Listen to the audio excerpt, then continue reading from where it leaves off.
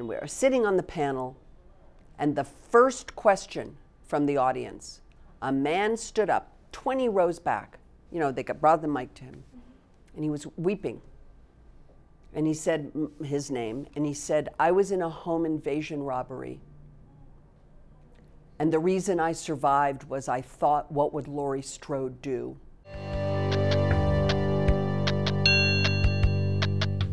Well, with all the high expectations about the ending, what is the craziest theory you've heard about how Halloween will end?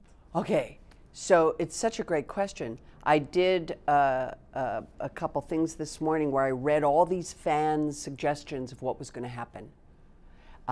One of them had that Allison becomes Michael because I'm dead and Michael's dead, and that she then transcends into Michael. There's some wonderful, really interesting fan theories, which I didn't expect how varied they would be, and it's fascinating.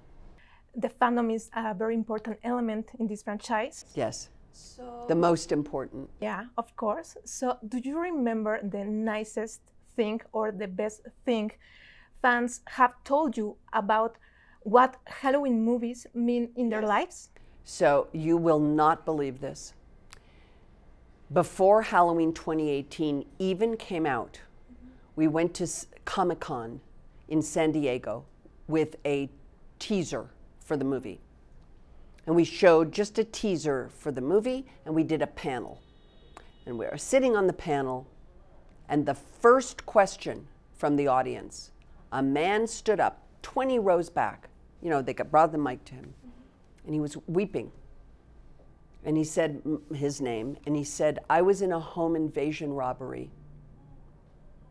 And the reason I survived was I thought, what would Laurie Strode do?" I'm a victor today instead of a victim. Wow. Just like those people that you were talking about. And I survived. And it's because of you. And he's weeping. I'm sobbing on the stage. And it was profound. And I've had that my whole life. I've had people stop me and tell me their stories of survival, hard times, and that Laurie Strode became a beacon for them. And that was amazing. What would you say to Laurie if you had her in front of you right now? I would tell her I loved her.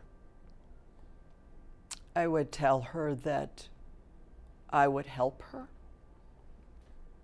And that it was going to be okay.